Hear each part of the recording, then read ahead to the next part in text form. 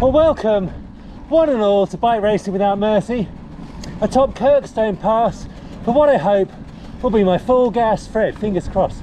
See how the legs are. First climb felt okay, a long way to go. Morning. Love the pink top. I watched your video. Oh, thank you. Nice job. Well, Love your Cannondale, sir. what time are you going for today? Hopefully sub 7. Good luck. You too, hope you have a good ride. Now for the descent. Time to put the camera away.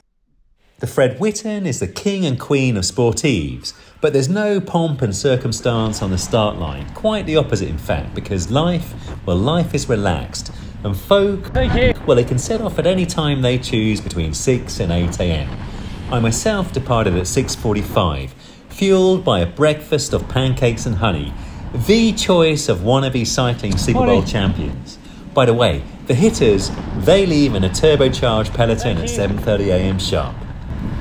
Morning, thank you.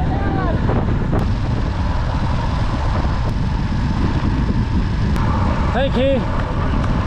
Thank you.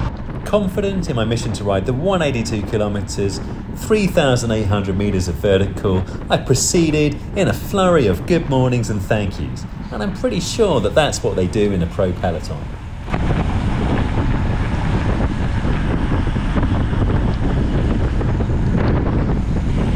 As you can see, it is fast and flowing en route to the second climb, Park Brown. Second climb of the day, but what a climb.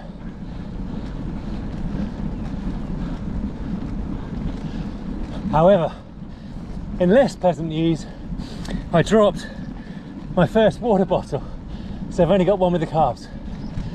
Checking back in on the second climb, near the top. Feeling good, but I've got to replenish the water, it's quite hot here. Honister is incoming. The level of concern is high. Legs, they're not feeling in great shape, but we'll see how they fare on the proper steep stuff, the 20-25% ramps. I need to replace my liquids, probably just before wind ladder. What a morning though. What a morning. Thank you very much. Thank you. Oh, I like this traffic jam.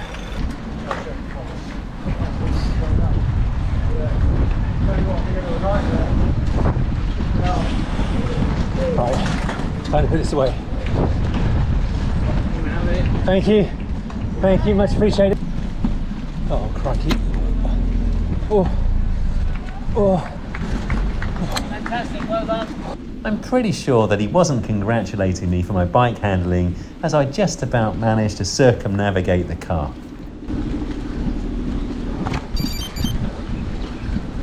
Oh, dear me.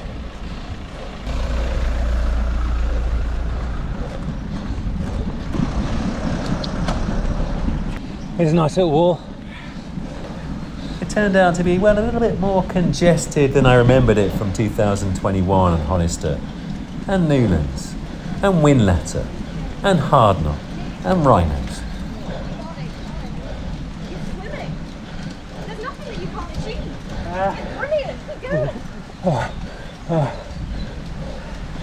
Coming through the middle.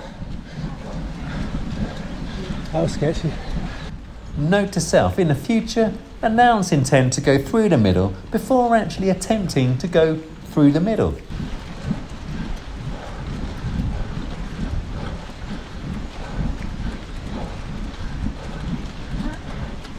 Average gradients are irrelevant in the Lake District and at best provide guidance on the nature of the despicable ramps hidden within the eminently digestible average on your Strava app. Now, Honister clocks in at 2 kilometres at 10.6%, but that really means wall, steep, wall, steep, wall, recover, steep.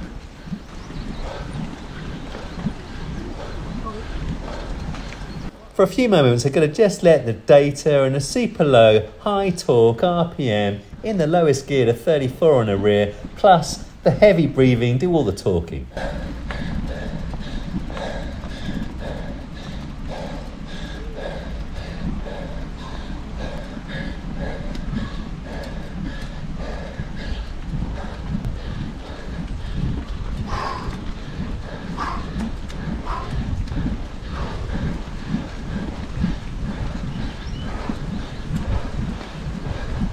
Oh, careful.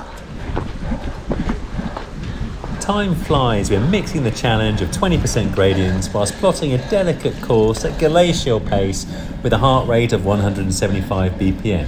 But it does make for a nice film. How was this in comparison? I wasn't quite as fit there. I'm not quite as fit now. Oh, Where are you from? Me, I'm from Belfast. Oh, very nice. Yeah. What's your name? John Joe. Nice one, George. Yeah. Good to see you, mate. Good to see you. Good luck. You too, have a good ride. Dear me, that was busy. Going up that steep ramp. A bit sketchy, maybe hard knots like that. Anyway, upwards. Upwards we go.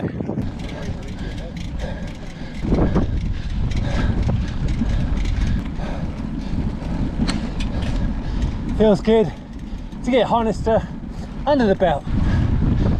Newlands comes not long after.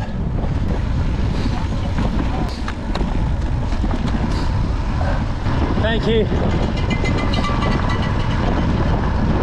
Thank you. It's been an accident. It's easily done. You pick up a lot of speed down here. And these corners are tighter than they look. Thank you. Oh, the smell of disc brakes.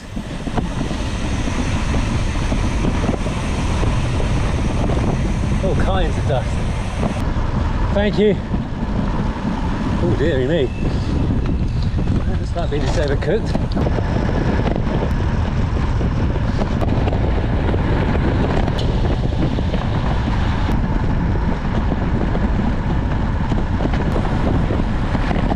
Notwithstanding my fast diminishing water, because it was so busy I decided to press on with the original plan and replenish just before Windlatter. Turned out not to be the best decision.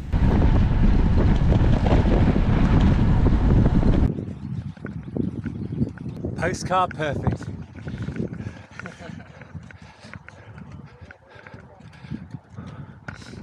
Woo-wee. Good to be alive. Newlands, here we come.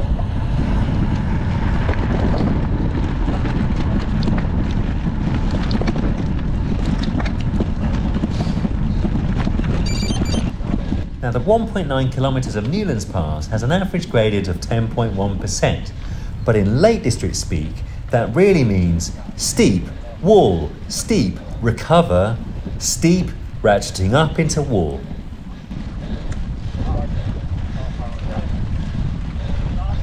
Newlands and Hardknott are the MAMIL and MAMIL-esse Conference Championship Games.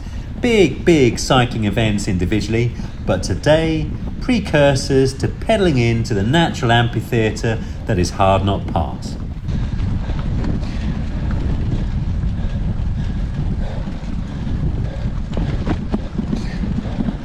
On your left. Oh dear. With the ever-changing gradients and the density of the carbon traffic, I really found it hard to hit my rhythm. And here, I'd have been in my easiest gear, around 60 to 70 RPM, and that's with a 36 on the front and a 34 on the rear. Struggling to get into a rhythm today.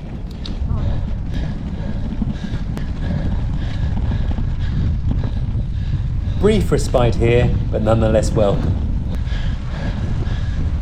Whilst the road comprising Newlands Pass is unclassified, with the asphalt well more than a little bit agricultural in places, it is an absolute peach of a climb, with incredible views over the Newlands Valley on the left and a procession of MAMILs and MAMIL-esses making our way through the Fred Whitton playoffs.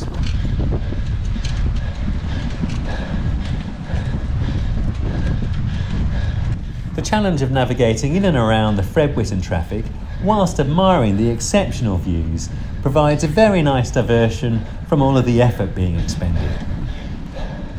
Anyway.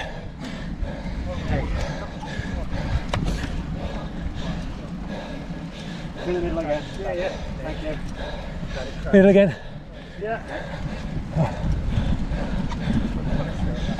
As you can see, it's the nature of the climbing. Steep through perpendicular, plus the narrow passes and the sticky road surfaces that make this such hard terrain to traverse at any time, especially so with the high volume carbon traffic and some cars. The roads, after all, are only closed around Hardknott, Rhinos and Bleak.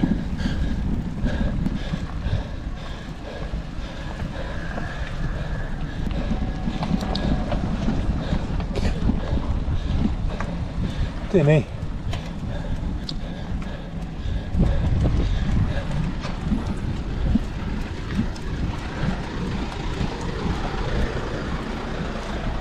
And with a clear run, it was time to get the hammer down. Well, find out if there's a hammer to get down.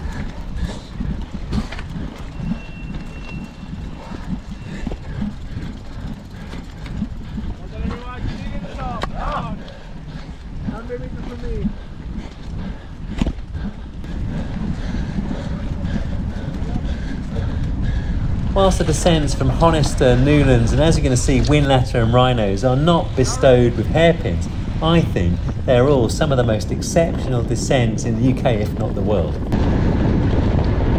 Fast and luxurious, but as always in the lakes, you must treat them with maximum respect. Well, that's Newlands done, and the descent en route to Windlatter.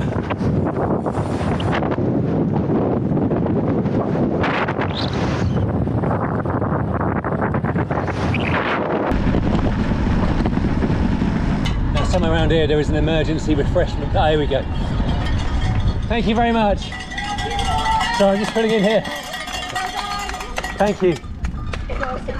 It's meant to be a full gas, Fred, but I find myself in the tea room. Thank you. Ooh, what's that? It's my little camera. Thank you very much.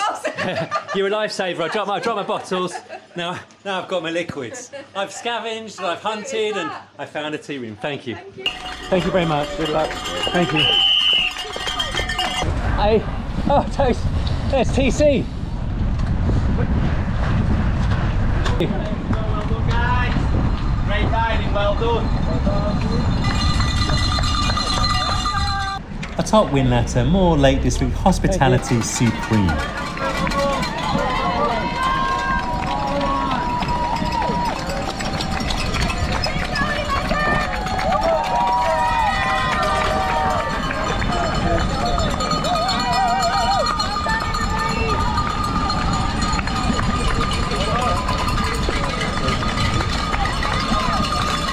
Thank you.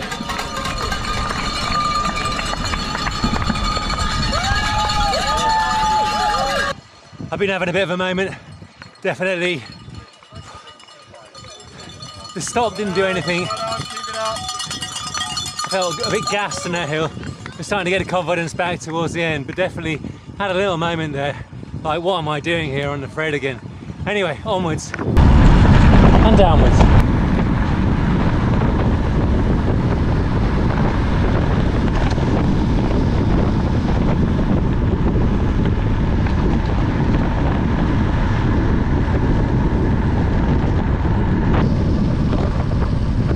Thank you. Thank you. Thank you. Thank you. Thank you.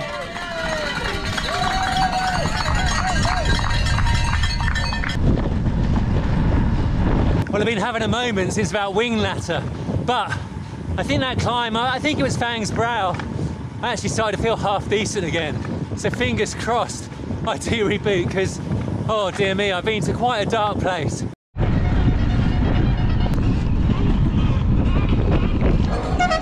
Thank you. Thank you. Thank you. Thank you, thank you, thank you. Thank you. Yes, thank you. Lifesaver. Thank you very much. Thank you.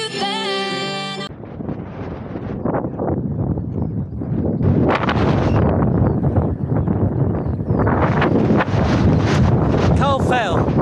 A bit less cold than the last time I rode it. The legs continue to wake up a little bit.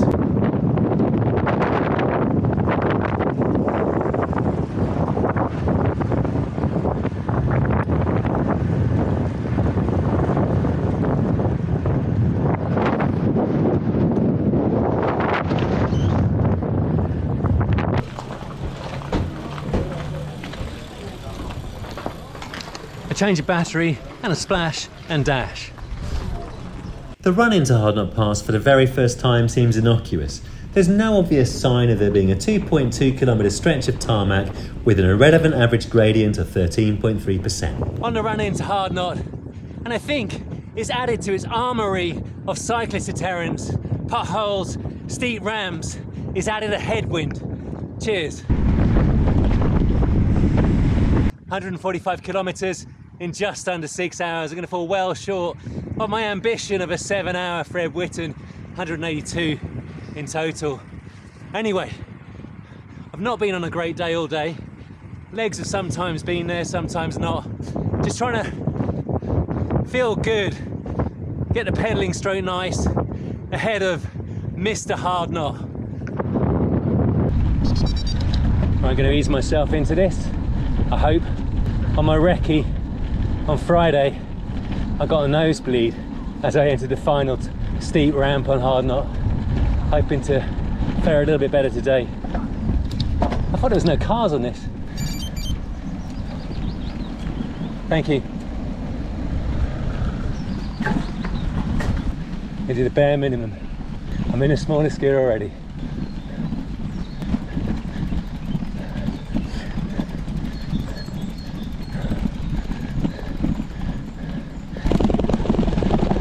Trying to stay seated to control the power. The reality of the climb is very much more despicable than the irrelevant average gradient, with ramps flavoured as follows: steep, perpendicular, steep, perpendicular, steep. Recover on a cruising section at a 10% average gradient into steep, wall. I want my mummy, Cheers. Wall. Steep, what the f is this?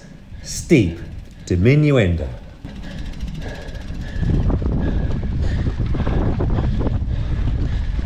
Hardknott Pass during the Fred Whitton is the MAMIL and MAMIL-esses Sportives Superbowl.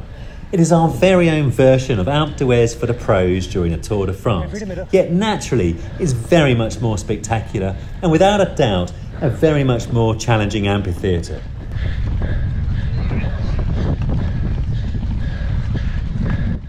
Forged over 460 million years ago, rising out of the deep Iapetus Sea, the predecessor to the Atlantic Ocean, Iapetus being the Greek father of Atlas, aka Atlanticus in Latin. You can see how it's all formed. Anyway, I digress, my apologies.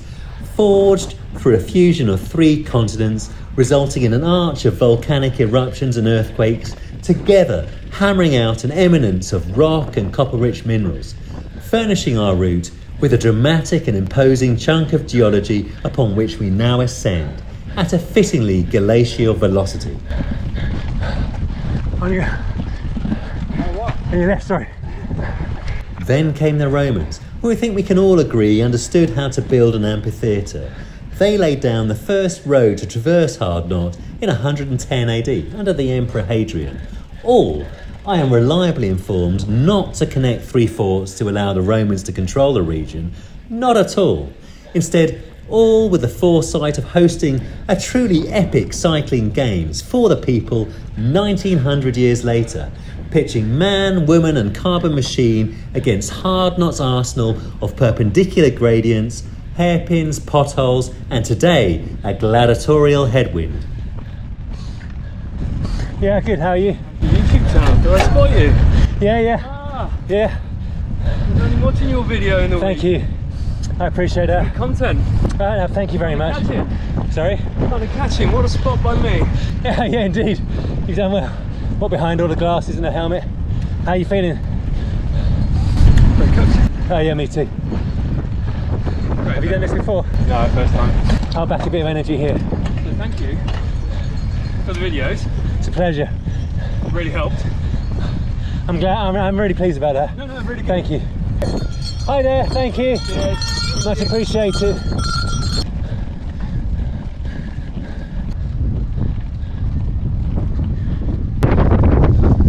Yeah, quite a headwind.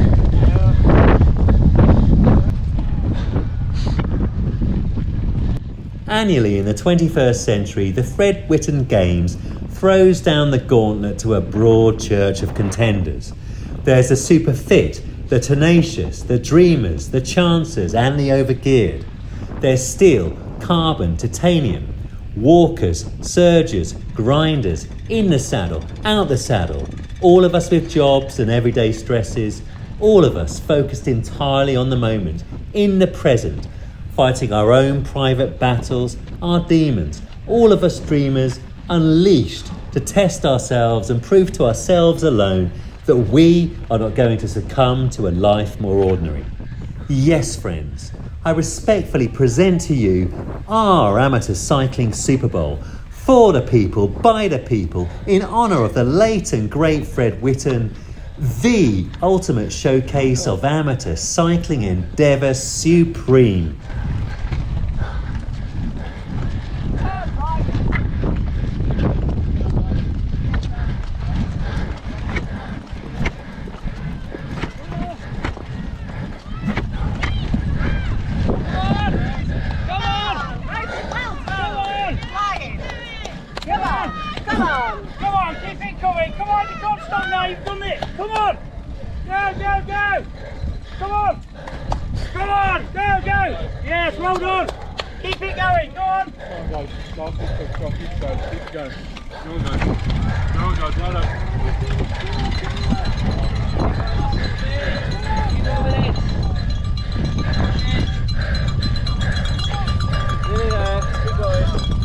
And as always on gradients like these, especially when fatigued, it's the ability to deploy the super high torque that keeps you moving in a straight line. I reckon all the work in the gym, on the lower body and the core definitely pays off.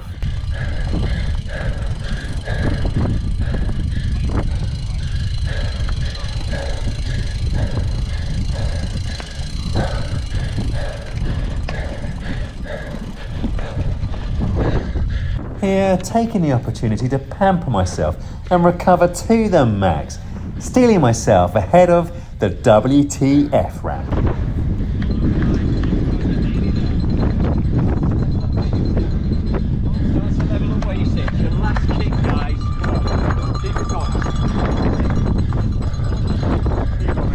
Bridge to engine room, deploy ramming speed.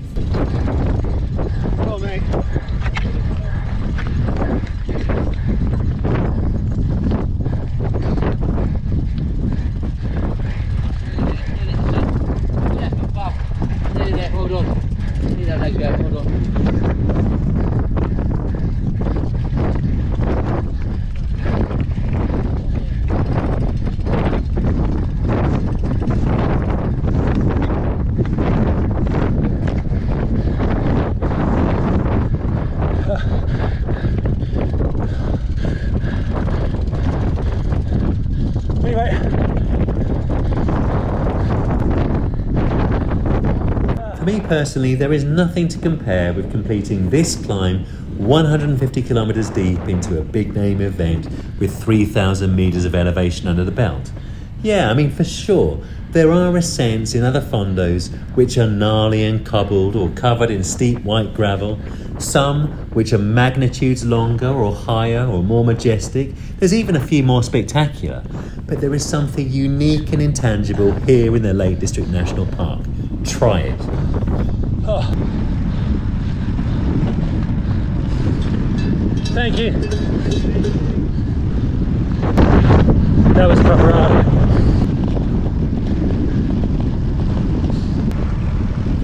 Beauty and hairpins on the descent, but perambulating with extreme care.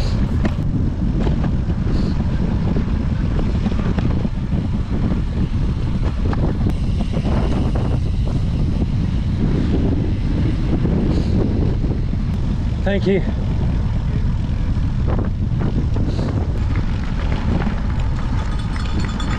Thank you very much. Thank you. Thank you.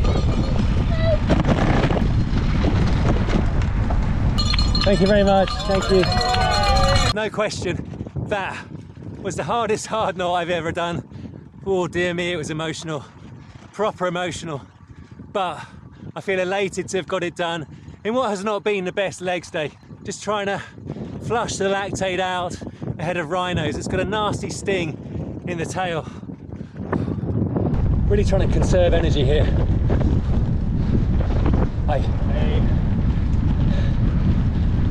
It really does kick up. It's easy to go a little bit too quickly here and then find the final ramp a little bit emotional. I just want to survive up it. Not exactly a lofty ambition.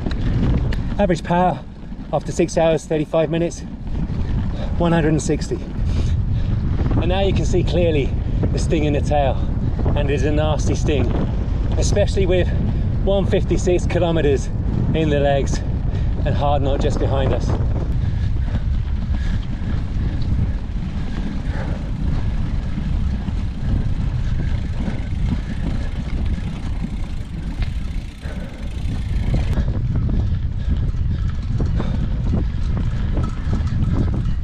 Are you alright? A few very brief steep ramps aside, the sting in the tail means perfect for a negative split. Gradually fettle up the power.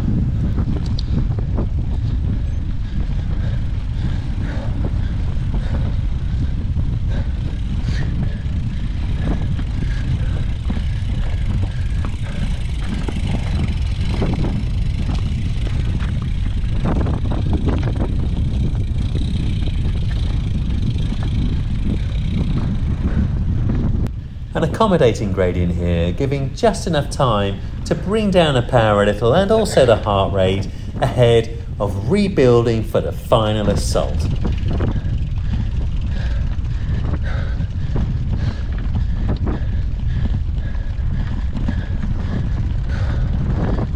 As is so often the case in this part of the world, it doesn't hurt to deploy a little bit of Lake District staccato, a bit of on-off the power before the final crescendo.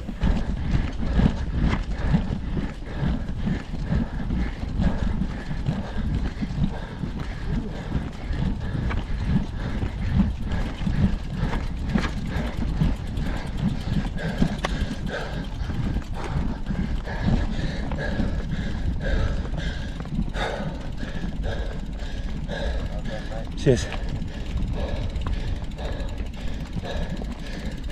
Time now to burn all of the remaining matches, engage the spluttering afterburner and deploy ramming power.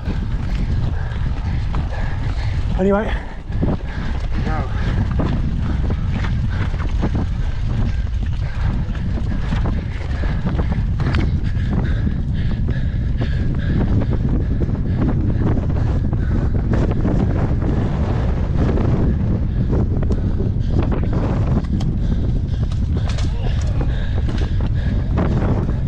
And at last, time to safely touch down the Villiers on the summit of the final difficult climb, on fumes and with both of the afterburners on fire.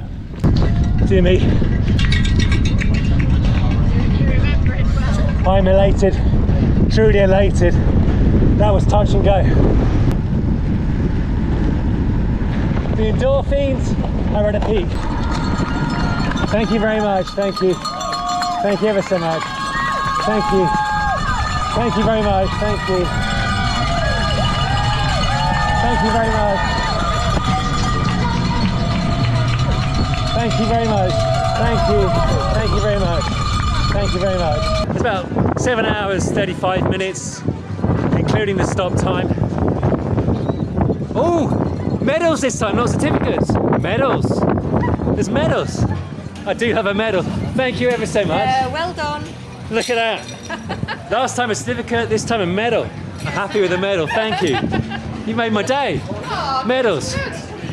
Yes, certificate as well. Oh, certificate as well. Oh, certificate and a medal. Does life get any better than that? To the climbers,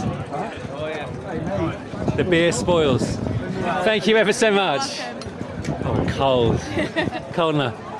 A sight for sore eyes, thank you, cheers. To the climbers, the beer spoils.